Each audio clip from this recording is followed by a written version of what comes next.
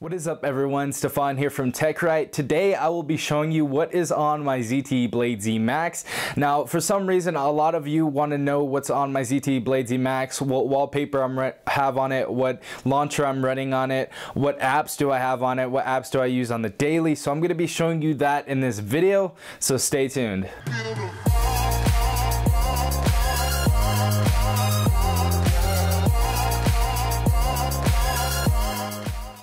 So first, to actually talk about what's on our ZTE Blade Zmax, we have to talk about the case. So the case I have on here is a TPU case. I really don't like big clunky cases because this is a 6-inch phone and it does get very huge if you put that on there. So I do have a case from Caseology. This was about $7. It's just a little plastic Caseology case, but I'm liking it so far. The only downside to it really is that it doesn't have any raised cutouts for the buttons on the right side, but I like the case. It keeps it very slim, and yeah, let's go ahead and get into inside of the phone. So going to the home screen, you guys can see that I am pretty much a minimalist. I leave my phone stock. I usually use Nova Launcher on a lot of the phones that I have, but I actually like the light skin that ZTE offers on the ZTE Blade Zmax, so I just left it stock on here for this one. Now I usually have the weather widget. I don't have it anymore. I do not know why, but I do have the subscriber count widget. We're at about 7,500 subscribers. Really appreciate you guys for the support, but if you are a subscriber, you can go ahead and download this application, subscriber count, and go ahead and make a widget for yourself as well to keep track of your subs. We also have Instagram on the home page, Snapchat, Gmail, YouTube Studio, Skype, Play Store, subscriber count, and YouTube. These are the most important applications to me, and these are the most apps that I use. So we're going to go ahead and actually go into my app drawer and show you what I use inside of there. Inside of my app drawer, I have this thing called the 18-minute workout. You know, I don't have a lot of time to work out, so I usually do high intense workouts using that application. Really do recommend it. Really nice application for anybody who's into fitness or needs to do a really quick workout. With Amazon Shopping, with American Airlines, Android Wear for the ZTE quartz that I actually just received from the Z community, which I'm loving so far. Really awesome smartwatch. We have Antutu benchmark to test any benchmarks. We have the App Store, Bullet Force, calculator, all the stock applications, calendar, camera. I'm not really going to mention any more after those. But we have this thing called Cast. So this is a pretty awesome thing for any of you retro gamers out there.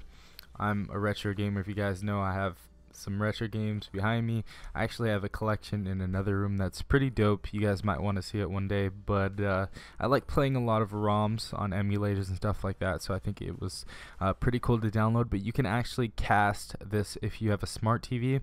Now you have Game Boy Color, you have Game Gear, and you have NES, so I like to play all the classics on the big screen. I think it's really awesome and really fun to play, especially if you're a retro gamer.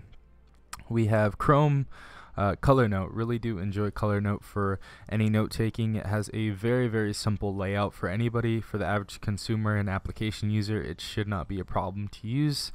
We have the device unlock. You can unlock your device after 90 days. Pretty sure you guys know that. We also have Dolby Audio, and in one of my tips and tricks videos, I showed you guys how to go into the custom file, you know, turn on dialogue enhancer and volume leveler, and boost the volume all the way up, and you should have a louder volume doing that.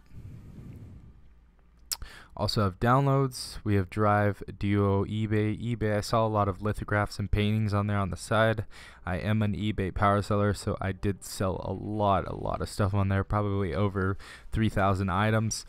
We also have Facebook right here. We have Flappy Bird, a very addicting game. FM radio, free 64 for N64 ROMs. But this is an emulator. You guys can go ahead and, you know, get the ROMs off of Love ROMs or Custom ROMs or what else? You know, there's other ROM sites that you guys can go ahead and find those games. But yeah, cool ROMs is a good place too. But definitely an awesome application to play the N64. We have Gmail. We have Goat. Awesome application as well. I love GOAT. You can go ahead and buy, sell, and trade shoes on here. I am a sneakerhead, but I'm trying to, chill out right now because I really can't, get as many I'm not trying to like spend a lot of money on sneakers anymore. So, trying to stop with that app. But if you guys are sneakerheads, that's a great app. We have Google Hangouts. I do use Google Hangouts on the daily for messaging YouTubers and other business stuff. We have Instagram. If you want to follow me, I'm at tech.right. We have Keep, another reminder app that's really, really awesome. We also have Lookout. We have Lyft. Lyft is actually an awesome application. If you guys have Uber, delete Uber, download Lyft. Lyft is pretty much half the price, and Lyft, they do better background checks on their drivers as well. We have Messages, Messaging, and Messenger for Facebook. We also have Moonrise Icon Pack. Now, when I do have a launcher, such as the Nova launcher, I do like putting the Moonrise Icon Pack. It's one of my favorite icon packs on the Play Store. But whenever I want to get a refreshed and new feel on my ZTE device, I just go ahead and download that application to go ahead and change my icons up. We also have Netflix, offer up to buy, sell, and trade any kinds of stuff in your area. We have PayPal. We have Piano Chalice 2. I actually hold a world record on Bluestone Alley. I'm not sure if it's still there. Hopefully it is. I'll have to check. I haven't played it in about a year, but I held a record for a while, which is pretty awesome. We also have Pokemon Go, Popcorn Time, which is a pretty sketchy app. Do have a VPN network available if you guys are going to use that application, because you can get caught for it. It's very unlikely to happen, but you can get caught for, getting movies and illegally downloading them online. We also have 2 sensor applications right there to test out the sensors in your phone, just to make sure that they are working correctly. We have Skype, where I do business calls. We also have Snapchat. Follow me at tech.right if you guys are not already doing so. We have Sonic 1, which is pretty fun. I think you guys know it's on the Genesis, one of my favorite games of all time. We have Speed Test to test your 4G speeds on your carrier. Very useful app. Spotify, probably the best music app other than Apple Music to go ahead and listen to music on. The Room, amazing puzzle game. Only 99 cents. I think it has like a 4.9 rating. It's an amazing puzzle game. If you guys are really into puzzle games, definitely pick that up. Great content for 99 cents. We also have True Skate right here, one of my favorite games. It's basically like a fingerboard. You can go ahead and skate around and do tricks and stuff. It's just really fun, really awesome. You can go to different skate parks and stuff. We also have Twitter right here, TechRight 101. Go ahead and follow me if you are not already. Venmo. Now this is an application that people are using more and more.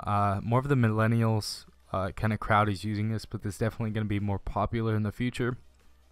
You can go ahead and pitch in for like an Uber ride, or pitch in to buy something through credit cards, PayPal, debit cards, stuff like that. Definitely look into getting Venmo in the future though. It's a really, really useful application. Next one is Visor. You can actually control your phone via PC. It's actually a Google Chrome extension, and you can actually control your phone through your PC or your Chromebook. So I thought that was pretty cool. I'm going to try to use that in the future.